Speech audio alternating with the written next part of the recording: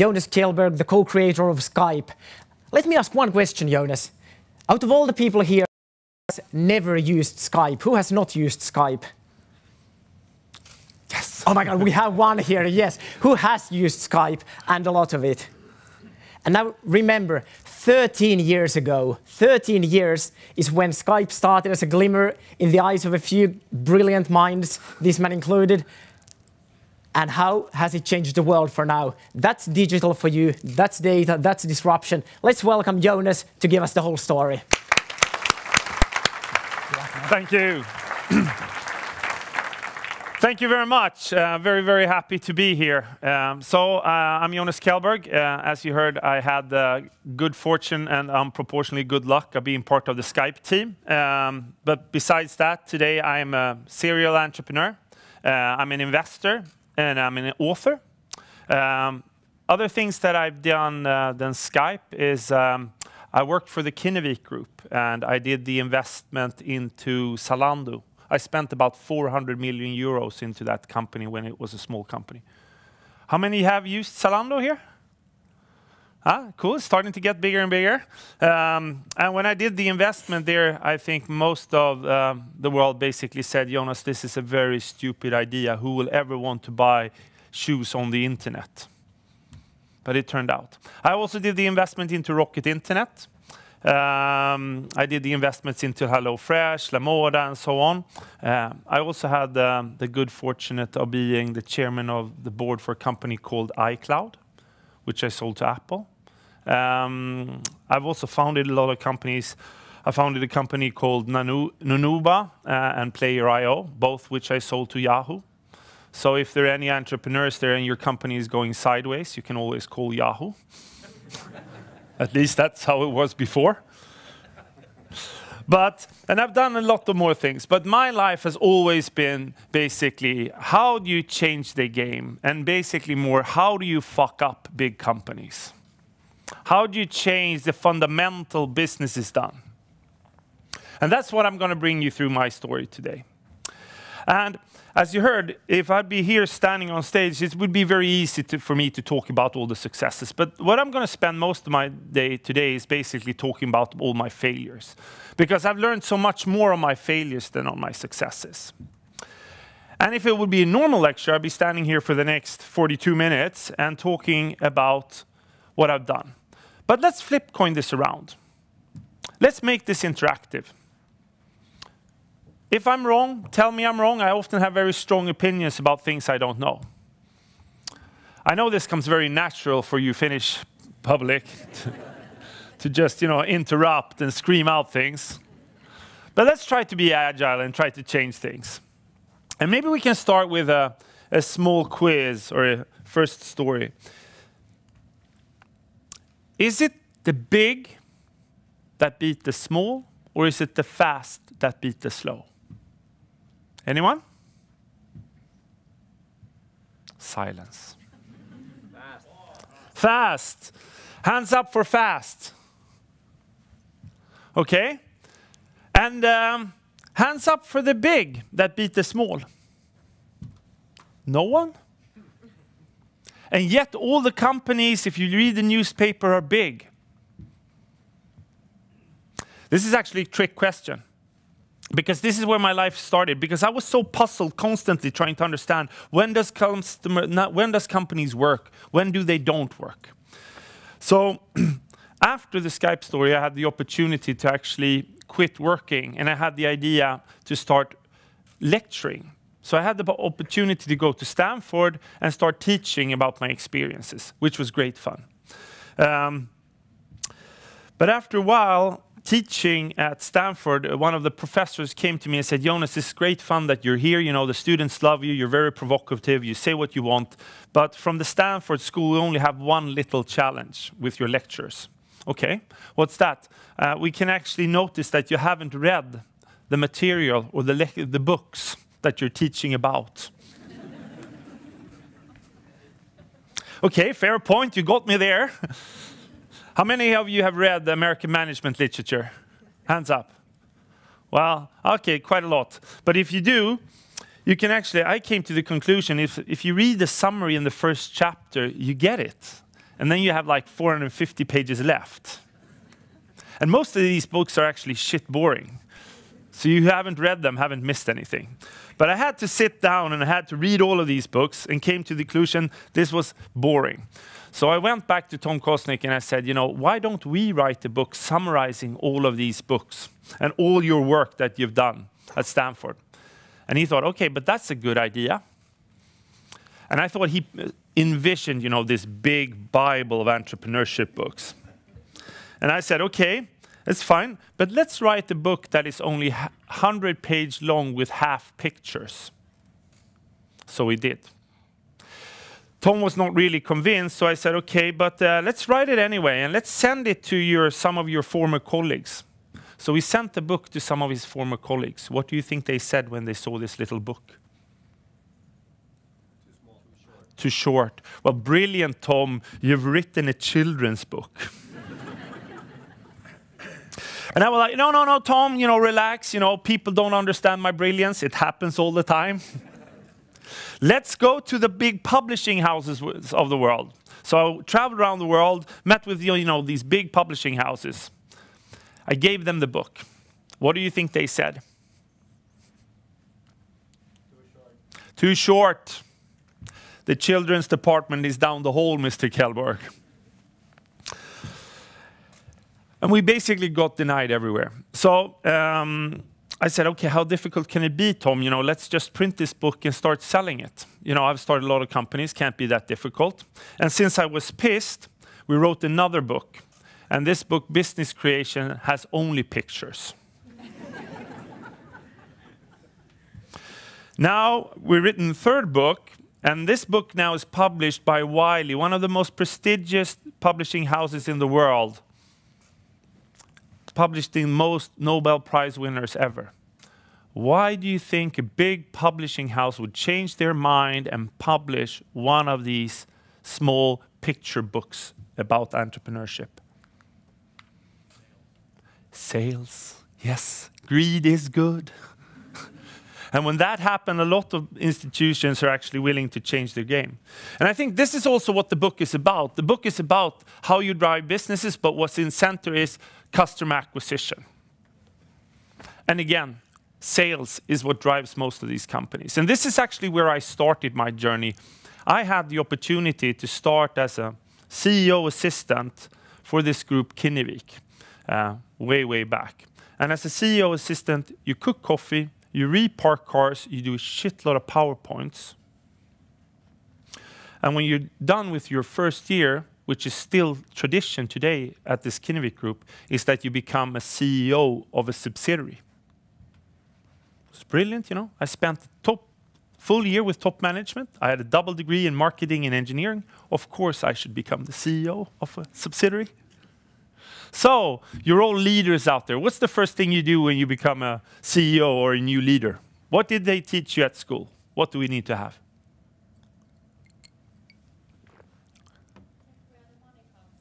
Sorry? Check for the money. You know, you can go through the balance sheet. Yes, see, man. Check where the money comes from. Yes, that's good. Often, hopefully, it's a lot of customers. I did. And I sat down and I thought, okay, because what you need to have is a strategy. Yeah? And I was really good at this. So I sat down and I did a shitload of PowerPoints. And then I started playing around with Excel. And this is where it really hit me. Have you ever thought how easy it is to add customers in Excel? It's a brilliant tool, eh? Bam. Shit, spent 5 years at the university, never been part of sales, skipped a lot of classes. So in panic, I thought, okay, I need to go back and see when did I miss this about sales, because it seems to be important. So I start flipping through my notes, but then it came to one of my favorite books, A. Akers' SWOT model. Have you ever done a SWOT model? Sure. Okay, let's flip Jonas Kjellberg in here 20 years ago. What comes out?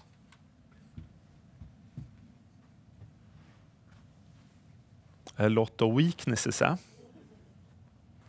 So now, if you're a CEO of a company and don't know how to run it, what do? Call a consultant, of course.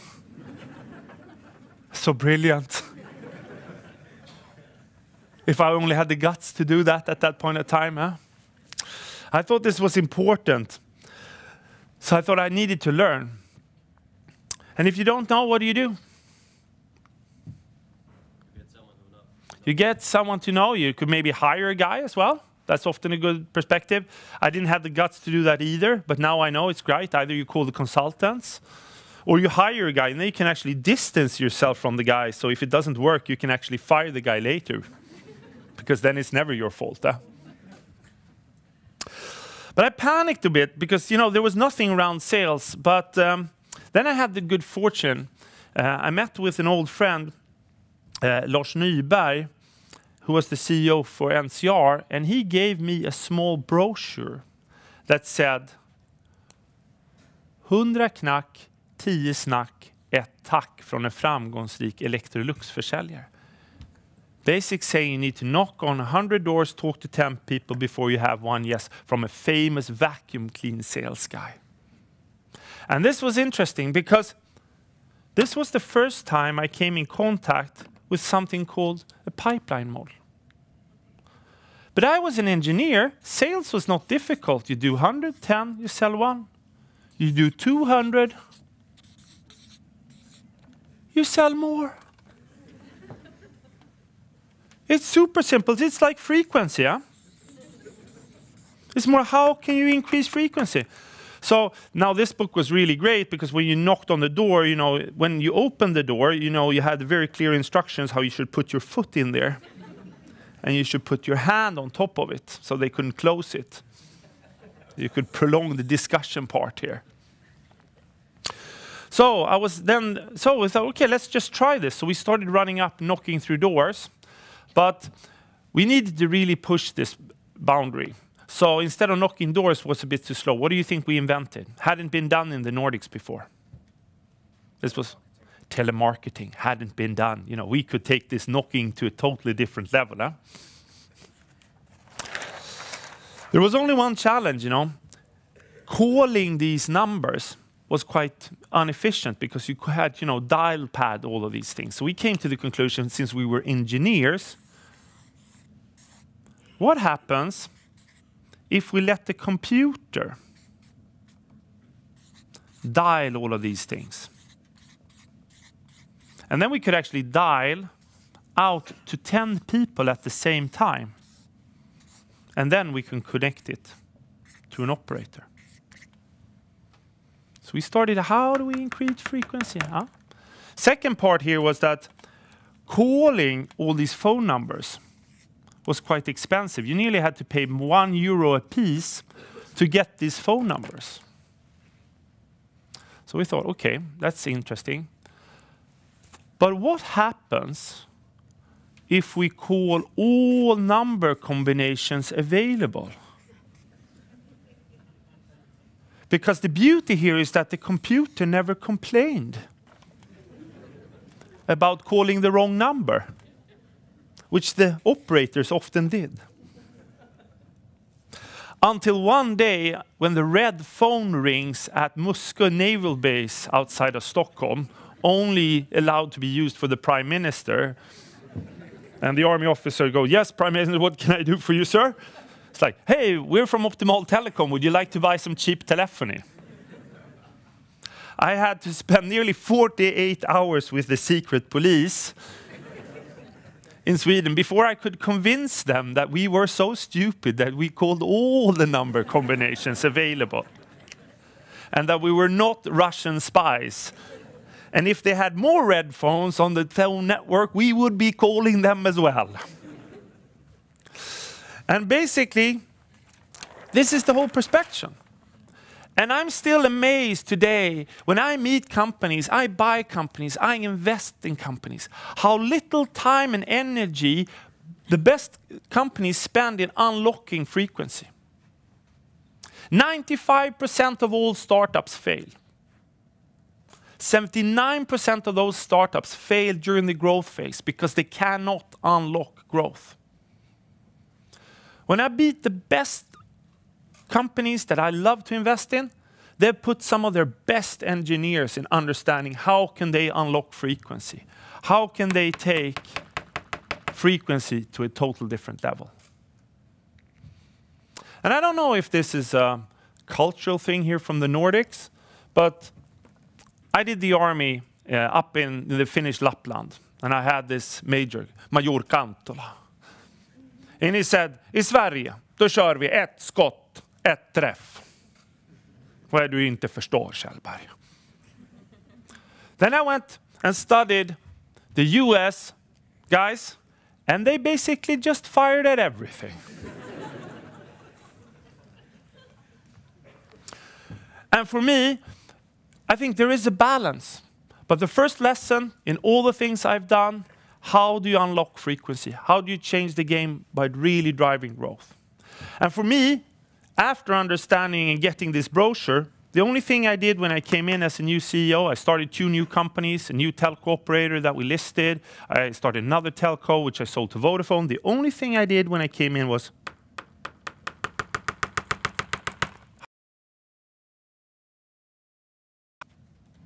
I was super happy that, they taught a lot of strategy at the university but my life was all about frequency.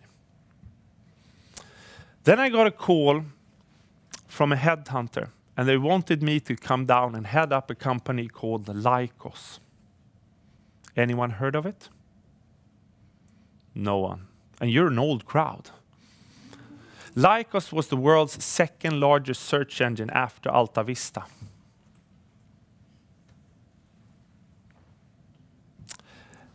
And this was a huge company. So I was going to take my frequency engine to a total different level. But what do you think basically happened at the same time? Another little shitty company started in Palo Alto. What does a senior management team and the board do when a shitty little company starts in Palo Alto? Nothing. And when we have done nothing for a while, what do we do then? Panic comes a bit later. First of them, we make fun of them. They don't even have a business model. How will they ever survive? Then we panic. And when we panic, what do we do? Denial. Yes, panic and denial goes really good together. Huh? It's a great combination. Really thrives the enthusiasm of a company. It's really the best kind. What do you think they did? Well, they thought, okay, maybe we should try to buy this company. When they came back after visiting the company, what do you think the M&A guys in the 3-piece suits said? Was this a good acquisition? Anyone? No, the asking price for a company that was heavily in depth and heavily in deficit, how could they even ask for that kind of money? Stupidity. And then you can think around it. And we can laugh about this story, but who would ever want to invest in Uber now at the 75 billion US valuation? You think they must own a lot of taxis on their balance sheet, huh? They have no taxis on their balance sheet. But how I even tried, it didn't work out. Google talked about always delighting the user, and this was something totally new for me. My life had always been always delight the shareholder. They talked about content is king. Then I said, no. Distribution is King Kong. And then I just fell my throttles on my customer acquisition engine. You think it was a success? No, it was an epic failure. So what did Google do? Why didn't my frequency thing work? What did they do? Anyone? They thought about the customer. Yes, they just did a better product. And if you're a simple sales guy, that's not fair. That's not okay. Give me a shitty product, I'll sell the shit out of it with my frequency engine, but you do something unique, you change the game. So what they did is they delighted the user. And we've taken this from the hierarchy of Maslow's hierarchy of needs. How many know about hierarchy? Yeah, but it basically works the same way. You know, in the bottom you have the functionality, efficiency. At the top you have delight. Let's take an example. This car manufacturer, what's their delight? Safety. Safety, yes. Maybe it was, at least it was safety. Now it's, you know, Zlatan, something else. They're getting back to safety again. But they've been down the valley of death. Now they're Chinese-owned Swedish safety car. But, you know, they seem to getting out of there. But the interesting perspective here is around more from the methodology, is that take another example. Alfa Romeo, they've had design as their delight, which is brilliant. The problem is if the car doesn't go from A to B, this thing falls. Any Alfa Romeo owners in here? They become less and less. But last time I was here, they had, you know, Federico like, oh, no, you don't understand. It's a beautiful car. Yes, Federico, but it doesn't work. No, but I get a personal relationship with my mechanic. Yes, that's some kind of different delight, Federico. So if you hear that in the sales department, we're building great relationships, you know. Be aware, be aware. But the beauty here, or the interesting perspective is, during a period of time, when you're adding safety features for Volvo, customer satisfaction goes up. Everyone's happy. But when you have 25 airbags and 26 is coming out for your knees, what happens? It falls down and becomes a functionality. My wife is not impressed that the cars start anymore. For her, that's basic functionality. And this is the biggest question. Because there is no one in the organization that will knock on to the CEO's door and say, hey, you know, customer satisfaction has just changed. What you thought was your delight, what you believed you built your company, is today a functionality. And I see this all the time. How difficult I'm still amazed how difficult it is for these big corporates that have all the functionality and all the efficiency to innovate in tomorrow's delight.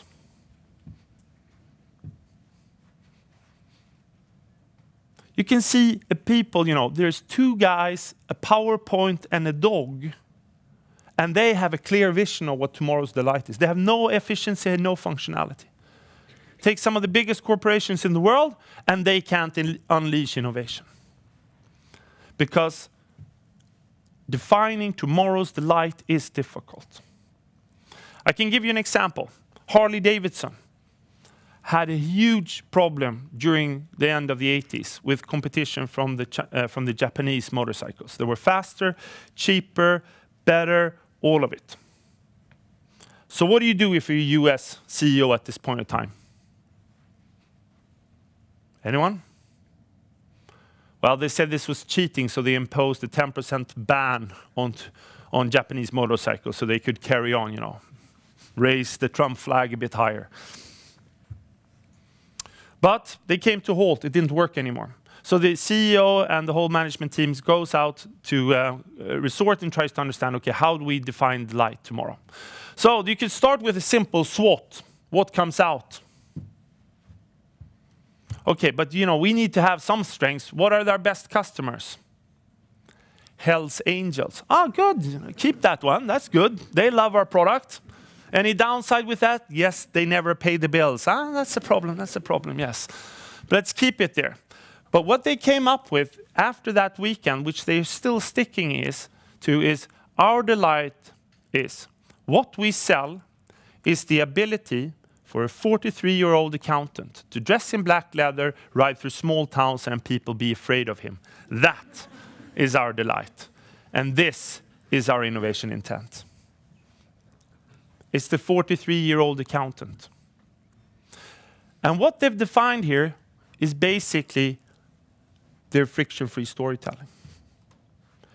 I now also work for the Boston Consulting Group as one of their strategic advisors. And I have the opportunity to go around the world and talk to these biggest corporates. And when I came into a room, I often ask a very simple question. What are you selling? How often do you think I get the straight answer from the whole board? Seldom. And sometimes, they get the mission and vision right and, life is good. And then I say, okay, I ask the next question. And what is your customer buying? It's very seldom I get the straight answer. And then I say, okay, but then, Jonas, life is so complicated. We're 15,000 employees. We have different divisions. Okay, but if you're 15,000 employees and you here don't know what you're selling and what the customer is buying, how should the rest of the 15,000 people know what they should be doing? Then you have some companies that basically have a very clear view, and then basically, Jonas, haven't you done your homework? But those companies are often the ones on a very, very strong trajectory path.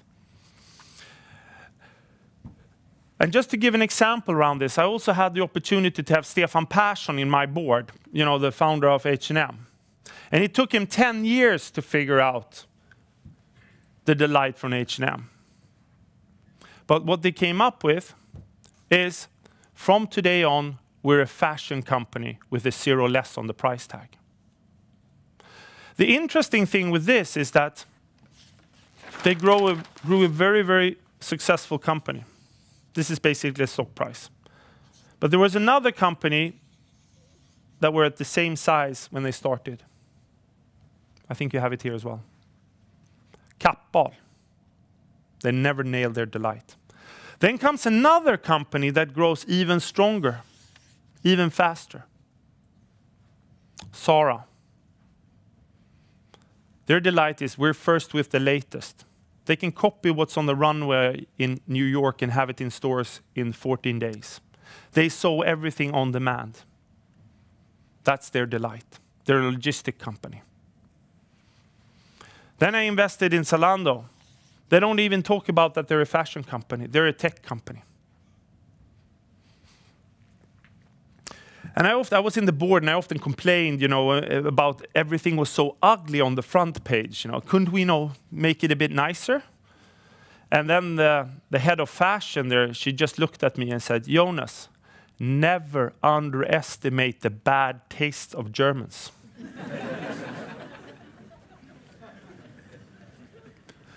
She was from BCG. For her fashion was just one big Excel sheet. If I don't know anything about you as a customer, we will serve you 29 euro plastic cowboy boots.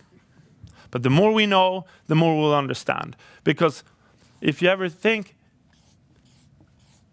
Zalando has 16 different products they can show. It's all about trying to understand what is the biggest probability to serve you with a product that you are going to buy based on all the different history that we have about you as a customer.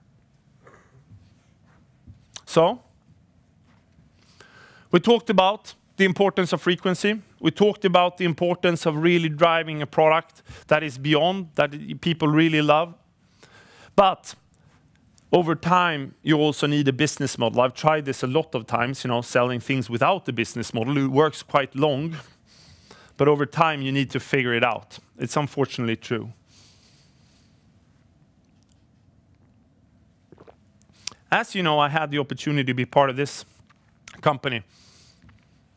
And when we started that, I'd just been part of this big failure at Lycos. Said, okay, so what is the delight in a phone call, calling from A to B? It's quite the same. Okay, so how should we price it if we should be very true to our delight? If we should price it really true to our delight, the price should be 0. Brilliant. Good idea. And then Niklas said, well, let's just hold that there. But let's really take this to the extreme. So we started to try to innovate in zeros. Because if the price was going to be free, we needed to know that we needed to do things totally dramatically different. So we started the zero game. A telco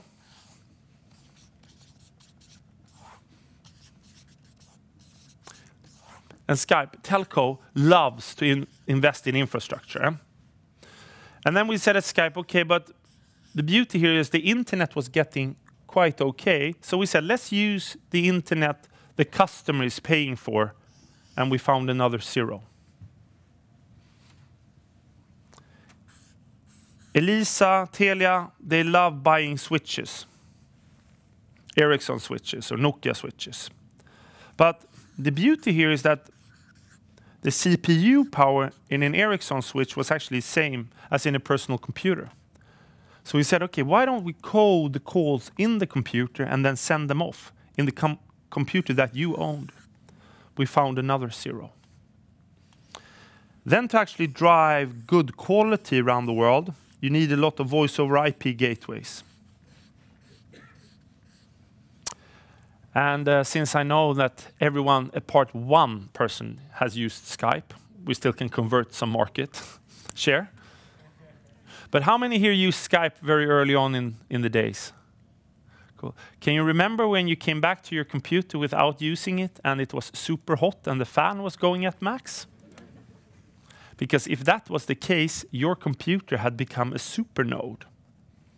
Meaning that instead of racking all of these servers, we came to the conclusions there was a lot of computers with great CPU power connected to the internet, but not being used. So we said, let's use these computers when they're not being used. So much CPU power.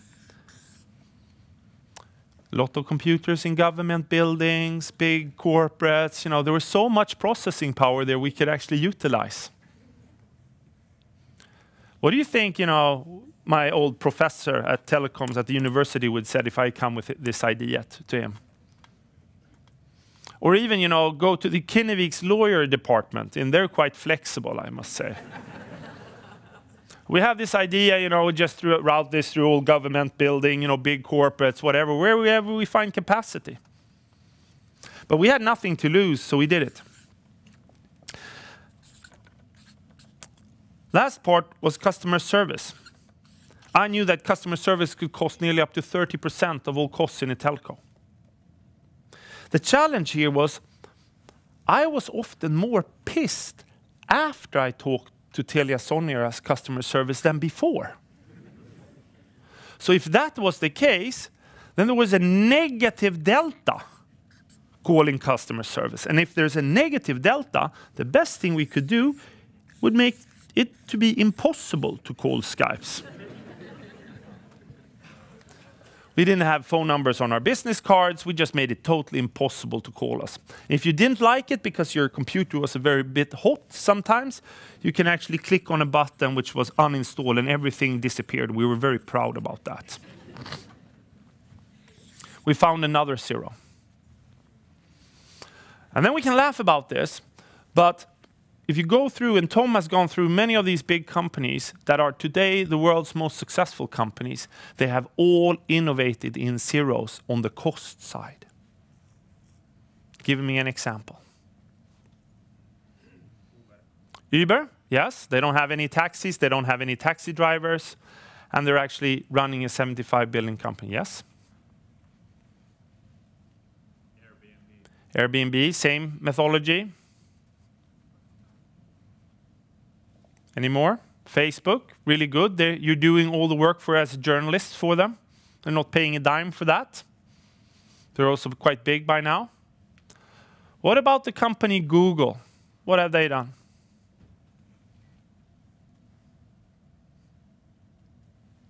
They've taken, every night they go out and take the content on every site they can find and download it onto their servers.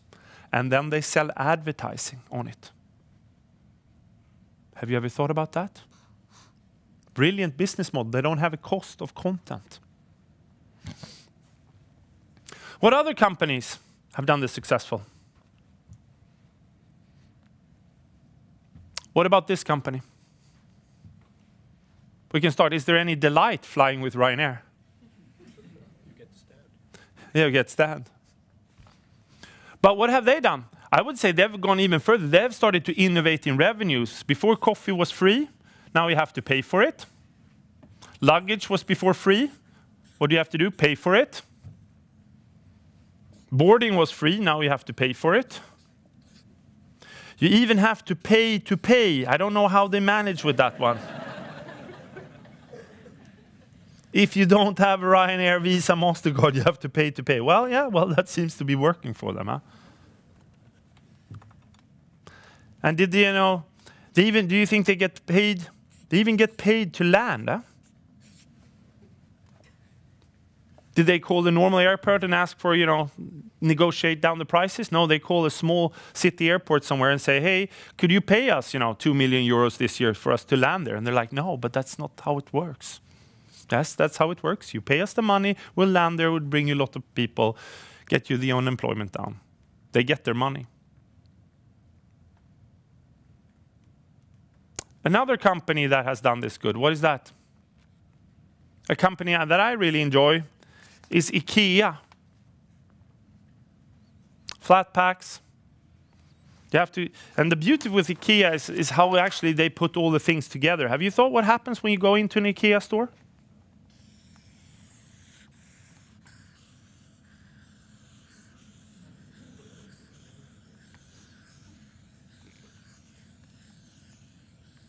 And then you come here, and then you get in the warehouse, and here you become a warehouse worker. There are no signs here, like from today on now, you're going to start doing what normal other companies do for you. Then you have the cashiers. What's behind the cashiers? Ice cream and hot dogs. A bulle and hot dogs, huh? What's the cost for a hot dog? 90 cents, yeah. I think it's 50 cents even. And then, but some of these stores are actually franchise. So some of these entrepreneurs came to the conclusion, instead of having 50 cents, we could actually charge 5 euros for the hot dog. People are still devastated after all of this. Then Ingvar Kamprad comes along. Do you think he's happy? No, but they're like, yeah, but we're making, and we're still selling 98% as many hot dogs. Money's flowing in, Ingvar. He's still super pissed. Why?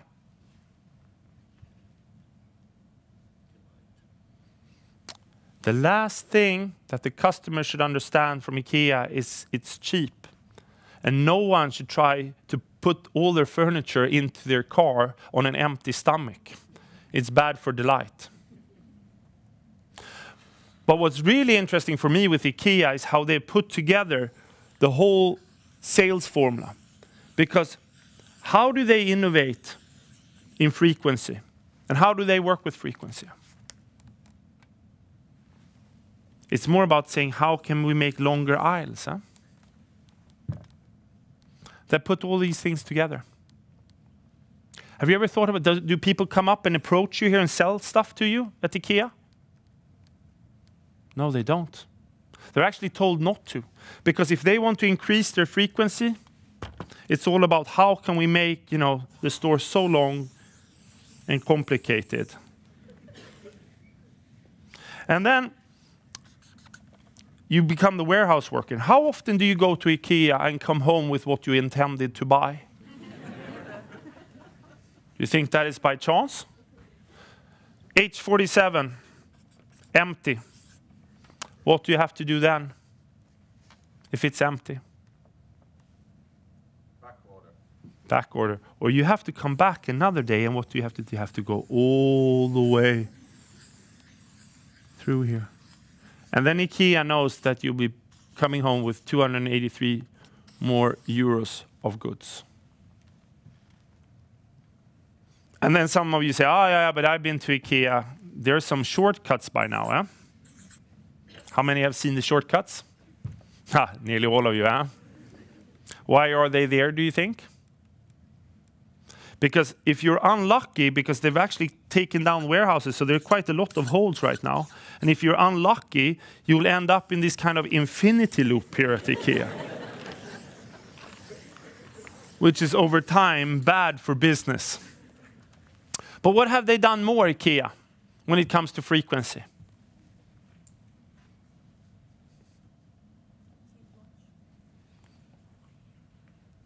The catalog. Ingvar Kamprad invented spam. He sent this to everyone. Their biggest challenge now when entering India, they don't know how to actually get enough paper to send this to everyone in India.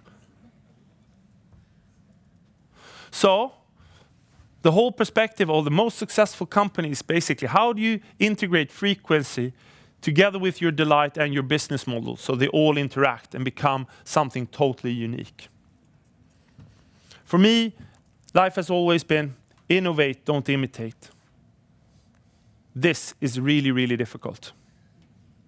And then you can say, oh, but Jonas, you invested in Rocket Internet. They just copied things.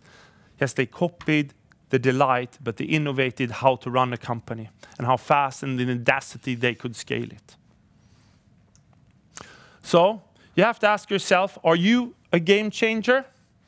Are you there? Do you have what it takes to change the game?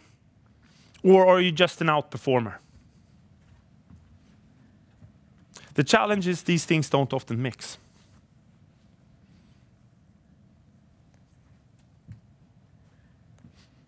And if you ever have time, I would say read one book. It's Clayton Christensen's Innovator's Dilemma. It's actually shit boring, but it has a very good point. And the point is that this company that invented the railroad that can go up the mountain from a ski lift perspective has so hard time and nearly impossible will innovate the chairlift. Because initially when the entrepreneurs set off to do this, these guys just laughed at them. Who would ever want to go up in a ski lift in a hammock? It's totally dangerous. But over time, they developed their product. It became better and better. And over time, the customers really liked the idea of not getting their skis off. And the thing is, this is a tenth of the cost of this. Today, we see people flying up the mountains with drones and getting dropped off and then skiing down. They're dying more on the way up than on the way down now. But it would be really, really surprising. And I don't think that these guys will invent beyond and actually launch that kind of service. So be very, very honest with your own perspective. What is your delight? How do you innovate in frequency? And how can you innovate in zeros? And then you can say, okay, great, Jonas, this is a lot of mumbo jumbo, a lot of difficult business, how do you run? But how can I actually use it? It's not that difficult. Ask yourself 3 questions. What are you selling? To who? And why?